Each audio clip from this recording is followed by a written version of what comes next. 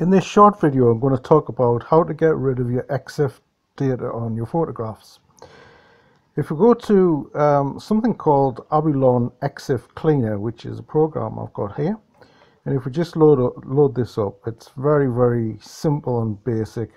This here is just to warn you about removing someone else's copyright, etc., which is, you just close that. Anyway, it's a very simple program. It's by a company called Abilon, and I'll give the details underneath the video in the description. And you can clean one image up, or you can clean batches up of images in folders, and it's you can clean up your EXIF data in Windows, but it takes a long time if you've got a few folders you want to do. And this is a much easier method, and it's very simple and it works, and that's the main thing. So what we're going to do here is at the top here, it just has close, file, add, and add folder. So what I'm going to do is I'm just going to add folder, and I've got something called landscape folder on the desktop, which is this here. You just pop this in and your files come up.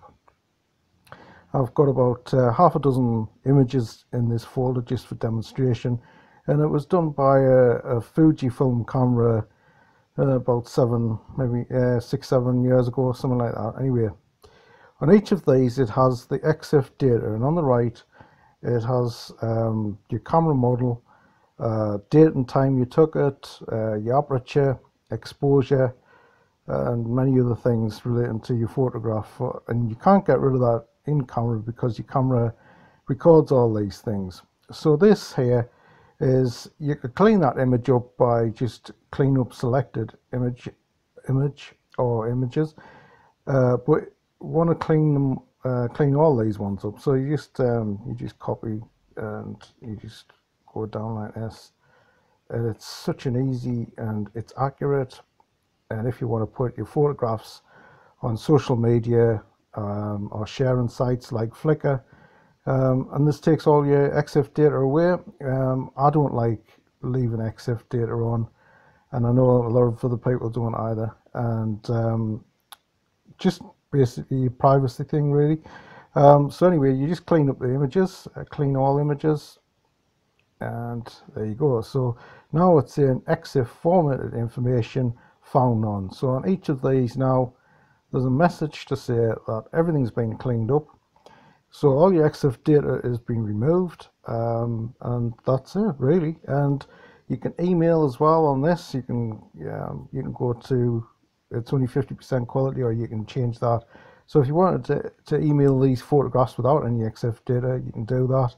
As I say, a very simple program, but a very important one for, I know for me, it really does help. And I know a lot of other people don't want their image information posted and that on I use Flickr a lot, but on other sites, I know Facebook take off the EXIF information by default, but other ones don't. So this is how you do it. This is probably the best method I've come across, and as I say, you can do it in Windows. It's a very cheap item. I think I paid to have it on 2 or 3 computers. I think it was 3 computers for, it was about £8 English money. And I'll just do that. When you go to the website, if you're interested, don't be put off by the website. It's not the best in the world, but it's functional.